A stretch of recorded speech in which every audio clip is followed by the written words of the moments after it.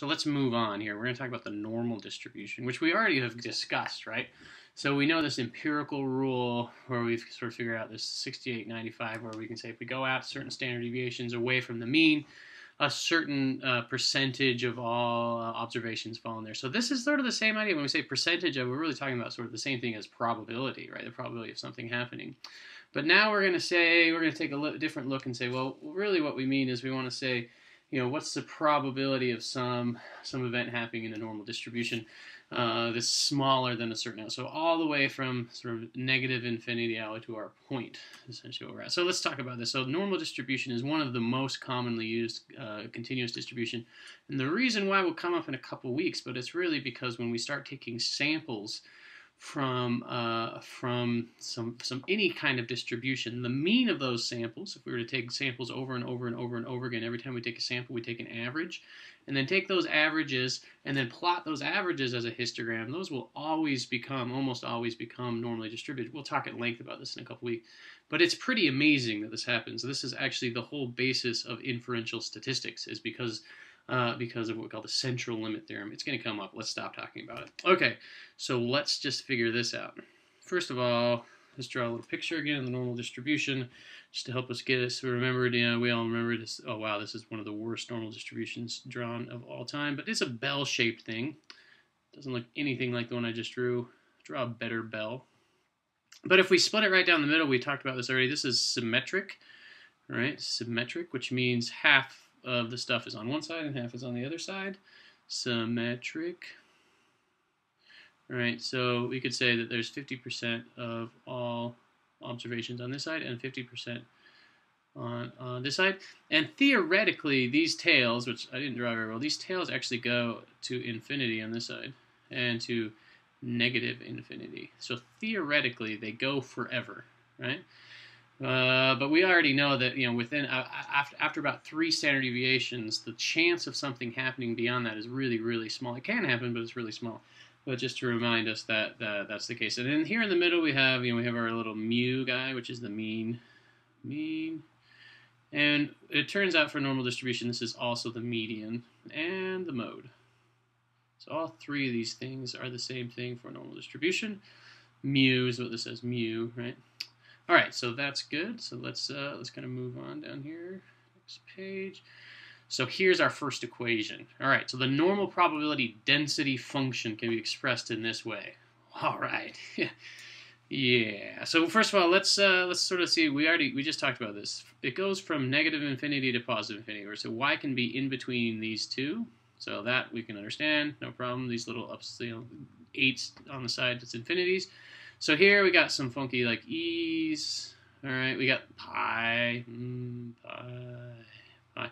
But the ones we really care about here is this guy, right? We know what that is, and we know what this guy is. We don't really care a whole lot about what's going on here. But because we got this e and we got this pi, we're getting some sort of curve. So remember, pi is used when you express circles. So this is going to make the curves happen. And then e sort of helps out in that regard too. So this is something that if you're taking like a theoretical math-based statistics class, you're going to have to learn how to derive this, but we do not want to do that in this class, so we won't. All right, but here we got our mean, and then remember this guy right here, this is sigma. What does he mean? Sigma, he's the standard deviation. Remember that? The standard deviation of the distribution. So mu is the mean, standard deviation. So within these two things, and we'll see in a second, everything else is controlled. So remember, we talk a PDF, probability density function is a PDF. So that's what this is. A PDF is a symmetric bell-shaped curve. So it looks like this is a very better picture than what I drew. And so these numbers here just represent the distance from this point to this point, right? So there's exactly 34% from one standard deviation, from the mean to one standard deviation on one side. Right, and then another 34 on the other side. So before we talked about the empirical rule, we said it was 65 or something like that, right? Well, really what we meant was if we take one standard deviation on both sides, right? So this is doing the same thing. It's just saying, well, we just look on one side and look on the other side. And notice that they're exactly the same, right? And if we go out, this is 0.1359, this is 0.1359. It's exactly the same. And why is that? It's because it's exactly symmetric. So I actually only need half of the distribution. And then I know what the other half is. There's no problem. I can figure it out. So that's just something to remember. It helps us think about things going on in the future. All right. Make sure I'm not missing anything. Yeah, it looks good. All right, so 2 parameters, mu is the mean, and this sigma, the standard deviation, fully describes what distributions look like in all cases. So here's a picture of a normal distribution, and all we do is change the mean. Right, so here's a mean of 0 is black, mean of 1, blue, mean of 2. So you can see that they look exactly the same, they've just been shifted over. So that's all, a change in the mean just moves the whole thing over, right? It looks exactly the same, we're just moving stuff around. The second one is the standard deviation, and it controls sort of the profile of the curve, right? So sort of whether it's really pointy or whether it's really spread out. So all 3 of these are all normal distributions, right? And the first one, the black one here, is with 1 standard deviation. The blue one is with a half a standard deviation, right? So if I have a smaller standard deviation, the curve sort of shrinks in, and then 3 is with 3 standard deviation. It kind of spreads out a little bit more. So this 3 doesn't look bell-shaped, but it still is, right? It still is symmetric exactly, and all the same things that we found before are the same, right, as far as the number of standard deviations away. It just means that it's spread out further. All right, so you may have taken a stats class before where you have tried to figure out the probability of something happening in a normal distribution, which we're going to do in the next page. And the traditional way to do this is to find a z-score, which we figured out how to do week 1 in our class. So we know how to do a z-score. It's just some x minus the mean divided by the standard deviation. And what is the z-score? It means how far is some point away from the mean in terms of standard deviations, right? In terms of standard deviations, right? And it can be negative or it can be positive. And what this really does, though, and we didn't talk about this, is it actually standardizes any point you have for any normal distribution. Standardize, what does that mean? Standardize means it puts it into a normal distribution that has a mean of 0 and a standard deviation of 1, right? So we could actually go through and show this mathematically, but we don't care too much. This is what it does, and this is actually kind of cool because then we can look in the back of any book that we have, right? Any textbook, any stats textbook for that matter, and find what we call a z-table, and the z-table will give us probability. So we're going to do that in just a second if I can find my textbook, which I probably left in my saxophone office. Yeah, we'll find another way to do that. That's okay. So, however, we'll show you how to do that. But really, Excel will just do this for us like a piece of cake. We don't have to convert it into a z-score. We just do it. So I want you to learn how to do it the other way, most likely because in other classes, you're going to have teachers who are going to say, go find the z-score or something like that. And you're going to need to know what that means. However, you should just do it in Excel. Yeah, there you go. You know my preference. So that's all there is to it. So this is how it's going to look in Excel. Let's see, I'm pretty sure I skipped over some stuff. No, not yet. Okay. So we're going to, let's draw a normal distribution right here. Whether we use the z-score or the Excel, this is what's going to happen. All right, so we have this normal distribution, something looks like that, only it looks better than that one. And here's our mean, right, mu. And then we're going to give it some point, right, for a z, like let's say a z of 1.2. That's something like right here, 1.2. And we're going to say, what's the probability? We're going to, well, let me just tell you, this is what the books give us. And so does Excel. It gives us the probability of everything left of that point. Right? I can't color so good. Let's get a thicker pen. Color everything left of some point. Right? So in the back of the book, if I go to a z-score table, which we'll do in just a second, and look up the value for 1.2, what it's going to give me is it's going to give me the probability of a probability less than 1.2, right? So it's going to say the probability that x, some random x, is less than or equal to 1.2, right? And then it's given, and then a normal distribution looks a little bit different. Normal distribution is an n instead of a u, but we do the same thing with mu is our first function and comma standard deviation, right? So just like with the uniform distribution, we put 2 numbers. It's the smaller and the bigger, and here we put the mean and the standard deviation. With those 2 things, we know everything we need to know about this normal distribution. So in this case, we say it's a normally distributed with mean of 0 and standard deviation of 1. This right here is what we call the standardized, the standard normal distribution, right? From 0 with a mean of 0 and a standard deviation of 1.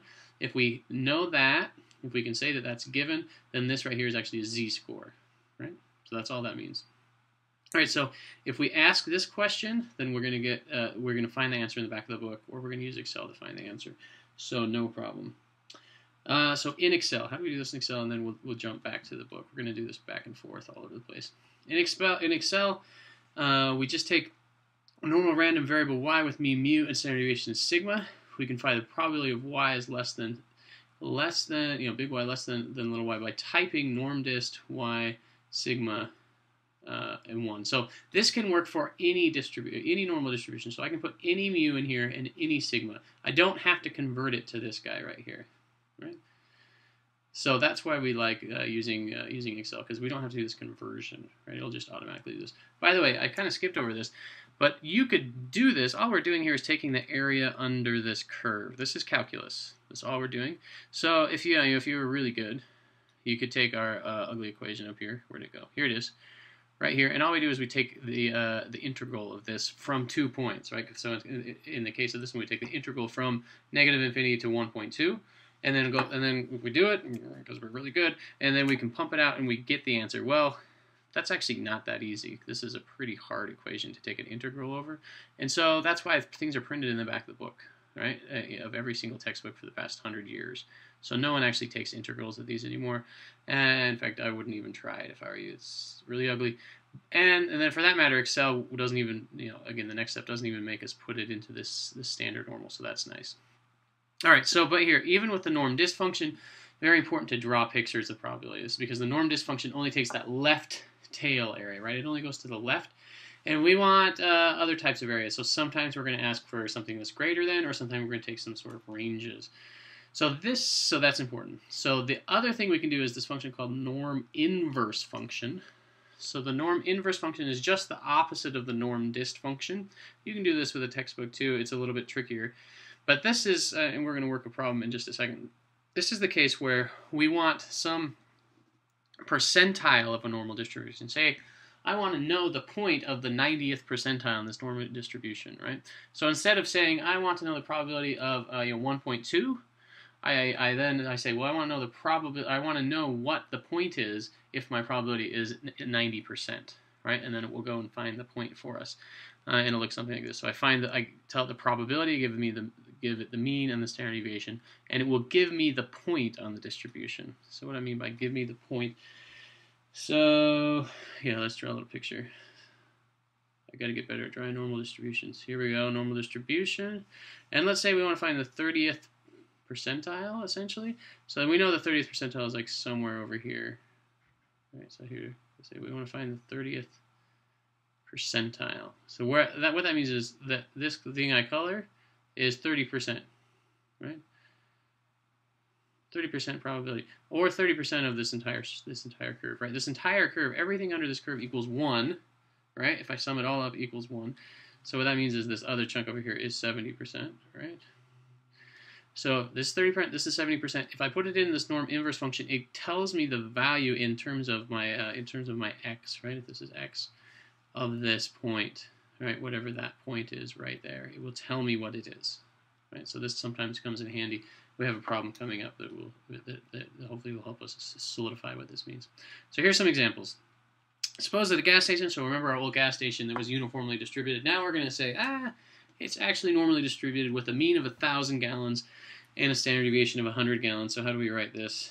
In shorthand, we say normal distribution with mean of 1,000, comma, standard deviation of 100, something like that. So this is our shorthand, just to help us remember. The station manager just opened the station for business and notes that there's exactly 1,100 gallons of regular gasoline. All right, so he knows that any given day, the amount of gas that's used is a little bit different. It's normally distributed. Like, so sometimes it's less, sometimes it's more. On a really good day, he's going to sell a lot, and on a not so good day, he's going to sell less. And so he wants to know whether he's going to have enough gas, because he's not going to be able to refill until later in the day after the business is closed. So essentially, he wants to know, is there enough gas to satisfy today's demand, right? So this question is sort of hard to tell, in this description, and usually it'll be less vague than this. But really, what he wants to know is the probability that he's going to run out of gas, right? So, well, really, we could do that. But to start out with, let's ask the probability that he won't run out of gas. So how would we write that in terms of our notation? We would say the probability that x is less than or equal to 1100. Oops, 1100. Right? So that's the same as saying, this would be 1100. That's the same as saying he's not going to run out of gas. What's the probability that he's not going to run out of gas? Right? That there's going to be enough in his tank to get through. Yeah. So and sometimes it's going to be on the right side, other times. And then let's finish off. Given, we'll draw in a picture, a normal distribution n of 1,000, 100. Okay. Let's draw this. See what it looks like.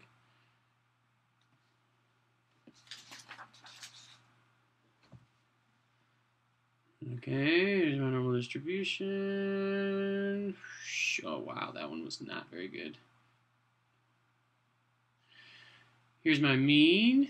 What was my mean? Well, my mean is 1,000.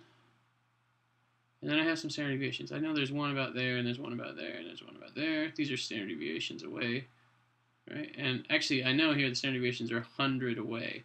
So this one is what, 1,100? This one is 1,200. This one is 1,300. And then I'm going this way. This guy's 900, 800. And 700. All right, so what is it I'm after here? Well, I want to know the probability in this, in this picture of x is less than 1,100. This would be 1,100, right? That's what's in our problem. 1,100. 1,100. Well, let's find 1,100. Here's 1,100. Draw the sort of line straight up. And I want to go less than. So this is how I remember. I look at the little arrow, which way it's pointing, right? It's pointing to the left. So then I know I can just fill in the left. That's what I want. Less than. So you remember in kindergarten or in elementary school, you learned about the alligator. Whatever it's eating, whatever's bigger. This is the same idea. All right, so this is what we're after, right? We want to know the probability of this side. Okay. So how do we do this? Well, it's a piece of cake in Excel. So let's write this. Let's change colors here. In Excel, we can do this. Easy. So we just type equal, and then write the word norm dist, right? And 2010 is norm.dist. It's exactly the same, no problem. So they're both the same. You can do both in 2010. And then we're supposed to put in some x, some mean, and some standard deviation. So the x here is, the point right here, 1,100. So our first term is 1,100. Comma, what's our mean? 1,000. Comma, what's our standard deviation? 100. And then we just have to put in this number 1, right? This number 1 just tells us that we want a cumulative distribution, which means cumulative from negative infinity all the way to our point, right? Cumulative. We'll never not put 1 for normal distribution. So in some other times we might put a 0 in here for a binomial distribution in a minute, but we're never not going to put 1 for norm. So always put 1 in here. Or you can type in, I think, true. It's the same thing. All right, so this gives us an answer of point. You should try this, but I'm not going to do it now. 0.8413. So you should pause the video, go try this. Make sure you can get this right. So after you pause, what does this mean? Well, this means that this chunk over here is 84.13% of our entire area under the curve. So by default, that means this is whatever's left over, right? Which is another 16% or something, right? So approximately 16% over here. 1 minus this gives us how much is left over here. So we could say, actually from this, we can say, well, there's an 84.13% chance that you're not going to run out of gas. Equivalently, we could also say that there's a roughly 16%, or 1 minus that percent chance that you will run out of gas. Right? That's exactly what that means. Is that if we have a normal, if our daily gasoline demand is really this, and you really only have this much in there, then we can say what we just said. So, very cool. So now let's do this with the Z table. I'm going to have to pause and go find a Z table. 1 second. Don't go anywhere. Okay, I'm back. So, so let's figure this out with the Z table. I got one prepped and ready for us to look at. First, we have to convert this, though, into a z-score, right? This 1100 into a z-score, because we're in the wrong distribution. In order to use the z-score, we have to convert this into a normal distribution with mean of 0 and standard deviation of 1. Well, that's a piece of cake. So how do we do that? Well, let's see, with a z-table. First, make a z-score. So first step, find the z-score. Find the z-score. You could probably figure this one out in your head. You've probably already figured this out. So anyway, how do we do this? We find, if you remember, it's our x minus mu over sigma. So in this case, this is 1100 is our x minus 1000 is our mu over 100, which actually just comes to what? That equals 1. So that's, well, look at the picture that we have over here. It's exactly 1 standard deviation away from the mean, right? So like here's 1000, and we decided that each of these marks is a standard deviation. Well, here's 1100. It's right exactly out there. There's no, it doesn't have to be there, right? So this is a simple version just so that we can play with it. So once we know what the z-score is, then, so here's the z-score. Z-score equals 1. Then really what we're going to do, we're going to change this to, now we say, well, now we know the probability, and then we can rewrite this. The z is less than 1, and we don't have to say a given, because if we were talking about z's, then everybody knows that we mean a standard normal distribution with the mean 0 and standard deviation of 1. But we could write this of given n 0, 1, right? But it's the same thing. So this is now equivalent. It's the exact same thing. Those mean the same thing.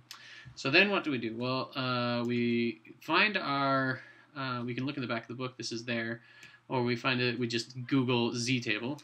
That's what I did. And I found this. So this is thanks to Illinois State University, Econ 148, Applied Economic Statistics. So how do you read these? So over here we have a z, right? That's what this is, a z. And it goes from, this one goes from negative 3.4, and then it goes all the way to positive 3.4. Remember, a z is just the number of standard deviations away from the mean. And we know that there isn't much chance of something bigger than 3, in this case, bigger than 3 standard deviations away from the mean. It doesn't happen very often, so that's why this doesn't get much bigger than that. And then what's along the side here? Well, how we read this is like this one would be negative 3.4, and then if you want to go out several decimal places, you just do it out here. So this would negative 3.40, negative 3.41. We just find the intersection of there. It's negative 3.41. If we have, like, say we have, if we want to find a z-score of 1.62, how would we do that? Well, we first find 1.6. Here's 1.6, and then we go to 2 right here. 1.62 is right there, I believe. Yep. All right, so for our problem, we find the z-score of 1, right? So then we just want to find what the equivalent of that is. Well, we just find 1. Here's 1. 0.0000, that's what we want. So it's right here, 0.8413, which is exactly what we found with Excel, right? 0.8413. So we're golden there. All right. All right, so that's cool. So if we want to do a z-score, we first have to convert our x into a z and then go look it up on the table. But we have to remember that just like with the norm dist function, it only gives us what's left. What's the left of the table, the left tail side, right? So from negative infinity into all the way up to our point. Right, so let's look, I think the next set of notes is going to sort of talk us through how to do this if that's not the case. Actually, before that, let's do this inverse function. At what amount of gas can the manager be 95% sure he won't run out? Right? So this is this inverse function that we're thinking about. So now the manager's sitting there saying, "Oh, that's pretty bad. I have a 16% chance of running out. That's really pretty bad. How much gas should I have sort of in the end of the day every day where I know that 95% of the time I'm not going to run out?" So this might come in handy, for those of you who do lots of supply type of stuff. This is how we make sure that we have sort of the right amount of things. It's the same kind of problem. So in Excel, how do we write this? Well, this is a piece of cake in Excel. Again, if we have this normal distribution, what was it, of 1,000, 100. Well, then we just say equals norm inverse norm inv. We put in our probability we want 0.95, comma 1000, comma 100. And that's it. So plug that in and see what you get. I didn't write it down. So let's just do it real fast. I think I got Excel open here somewhere. Oh, what is this? This is like your final exam. Huh. I think we better do this somewhere else, huh?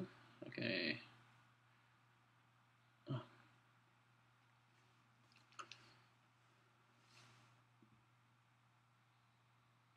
Okay, so let's do it right here. So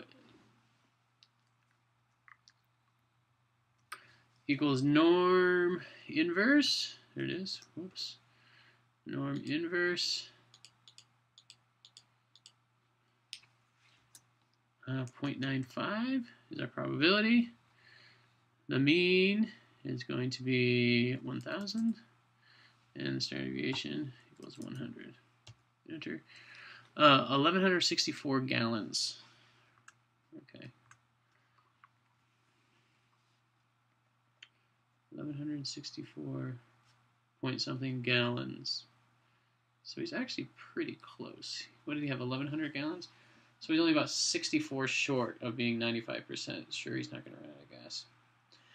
64 gallons. So that's really only like that's what, like 3 tanks, maybe 4 tanks of gas, right? So he's only about 4 cars short of being 95% confident. So maybe he doesn't feel so bad anymore. Okay, so that's how we answer these kinds of questions, norm inverse.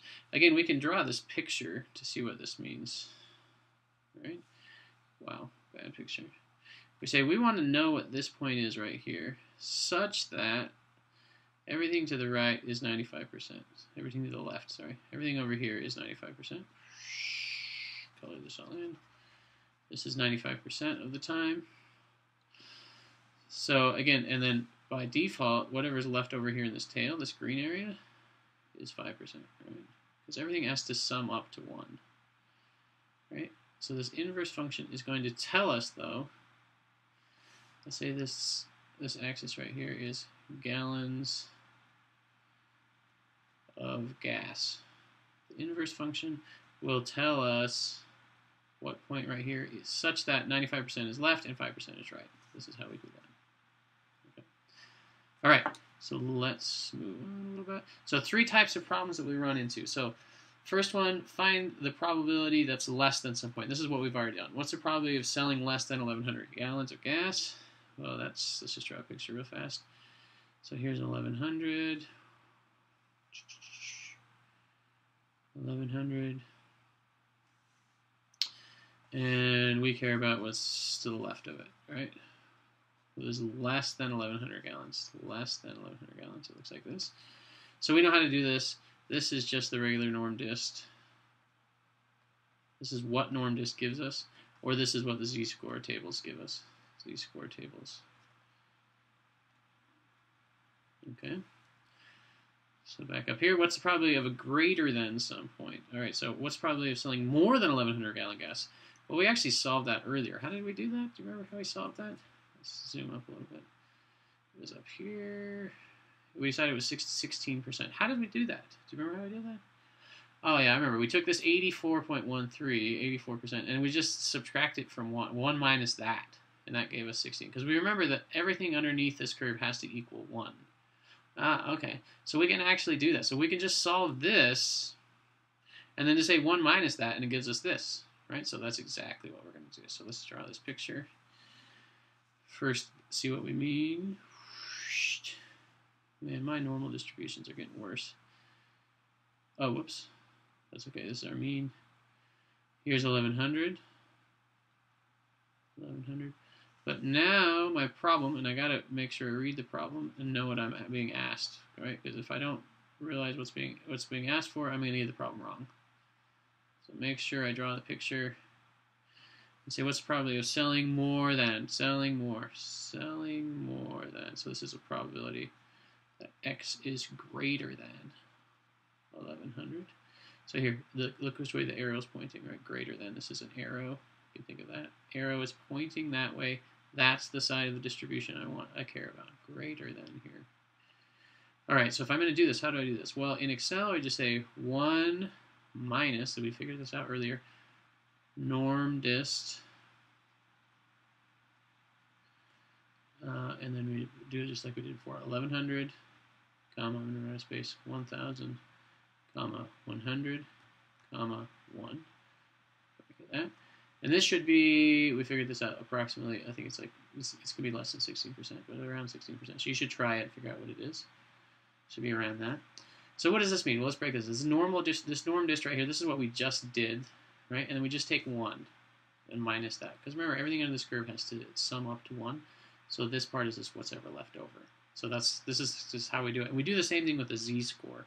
So if we're going to do the z-score method, z-score, then we say, well, we go find the z-score, and we say 1 minus the z-score. Whatever gives us on the z-score table. Not 1 minus the z-score, but what gives us on the z-score table. Z-score table results.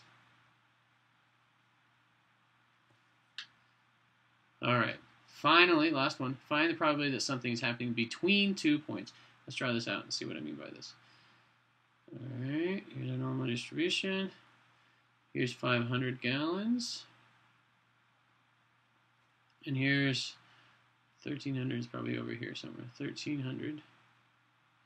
So what's the probability of selling between 500 and 1,300 gallons?